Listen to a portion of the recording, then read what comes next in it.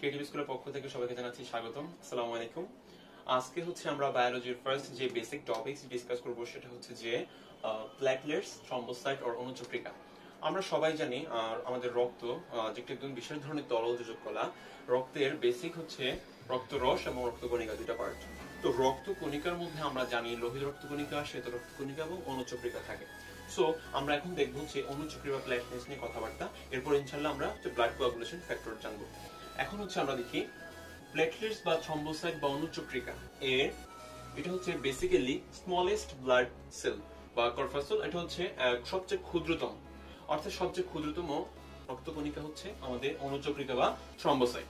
এবারে যদি আমরা দেখি সেটা হচ্ছে যে এটি আনিউক্লিয়াস বা নিউক্লিয়াস বিহীন, অর্থাৎ এখানে কোনো নিউক্লিয়াস থাকে না, কিন্তু মাইটোকন্ড্রিয়া, গলগি বডি এটসেট্রা কোষের নানা ধরনের উপাদান থাকে, কিন্তু এখানে নিউক্লিয়াস থাকে না।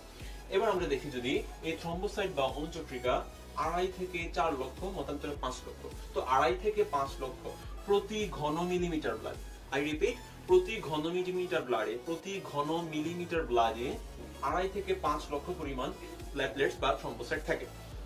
উৎপত্তি অরিজিনার্স, অর্থাৎ এটা কোথা থেকে উৎপত্তি হয়? রেড বোন ম্যারো, লাল অস্থিমজ্জার মেগা ক্যারিওসাইট সেলগুলো থেকে, অর্থাৎ আমাদের লোহিত রক্তকণিকার বড় যে কোষগুলো থাকে এটাকে আমরা বলি হচ্ছে রেড বোন ম্যারো, তার মেগা ক্যারিওসাইট অর্থাৎ বড় ধরনের কোষ থেকে হচ্ছে এই অনুচক্রিকার উৎপত্তি।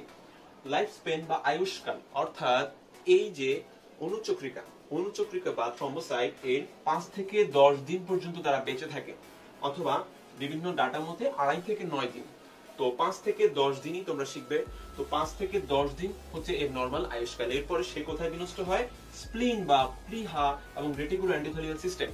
আমাদের ব্লাড ভেসেল রেটিকুলো এন্ডোথেলিয়াল সিস্টেম এবং স্প্লিন বা প্লিহাতে এই অনুচক্রিকা বা থ্রম্বোসাইট বিনষ্ট হয়। একমাত্র অনুচক্রিকাই স্প্লিন বা প্লিহাতে জমা থাকে, শুধুমাত্র প্লিহা বা স্প্লিনিং অনুচক্রিকা জমা থাকে।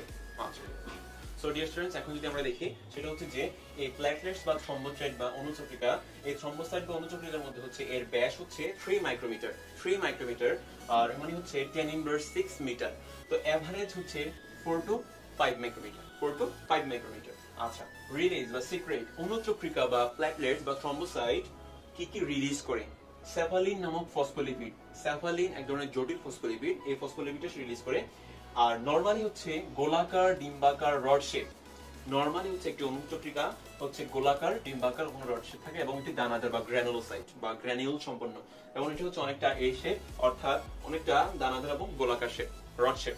আচ্ছা, এবার যদি আমরা দেখি আর কি রিলিজ করে বা আর কি সিক্রেট করে অনুচক্রিকা বা থ্রম্বোসাইট, যদি আমরা দেখি 5-HT, এটাকে যদি আমরা বলি ডিয়ার স্টুডেন্টস 5-হাইড্রোক্সিট্রিপটামিন। আচ্ছা, 5-হাইড্রোক্সিট্রিপটামিন। আর হচ্ছে সেরোটোনিন। এই সেরোটোনিন খুবই গুরুত্বপূর্ণ ডিয়ার স্টুডেন্টস।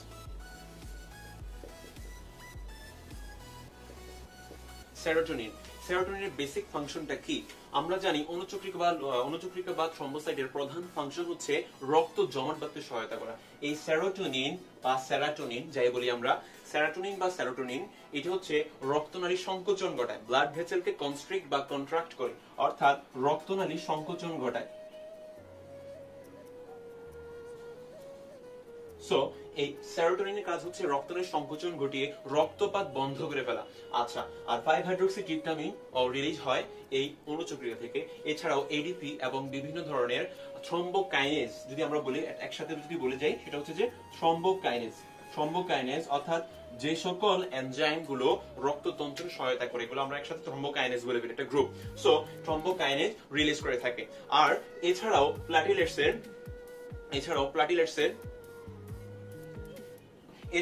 এই অনুচক্রিকা বা থ্রম্বোসাইট, এটা হচ্ছে প্লাটিলেট বা অনুচক্রিকা বা থ্রম্বোসাইট আরেকটা কাজ হচ্ছে সেটা হচ্ছে যে হিমোস্ট্যাটিক প্লাগ ফর্মেশন করা, অর্থাৎ সেটা হচ্ছে হিমোস্ট্যাটিক প্লাগ ফর্মেশন করে।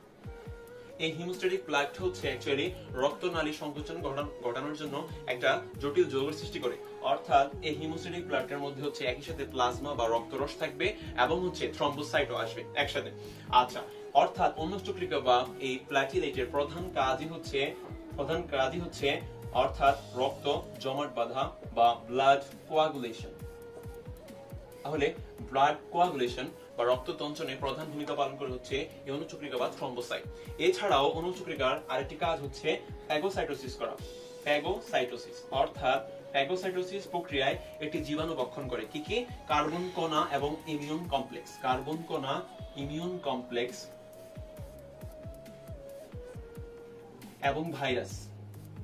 কিছু কিছু ভাইরাস কার্বন কণা এবং ইমিউন কমপ্লেক্সকে ফ্যাগোসাইটোসিস প্রক্রিয়ার মাধ্যমে এই থ্রম্বোসাইট বা অনুচক্রিকা ভক্ষণ করে। তাহলে এই হচ্ছে ওভারঅল অনুচক্রিকার টপ টু বটম অর্থাৎ এর বৈশিষ্ট্য এবং এর ফাংশন। এখন আমরা দেখব ডিয়ার স্টুডেন্ট, সেটা হচ্ছে যে রক্ত তঞ্চন বা ব্লাড কোয়াগুলেশনের জন্য কি কি ফ্যাক্টর কাজ করে।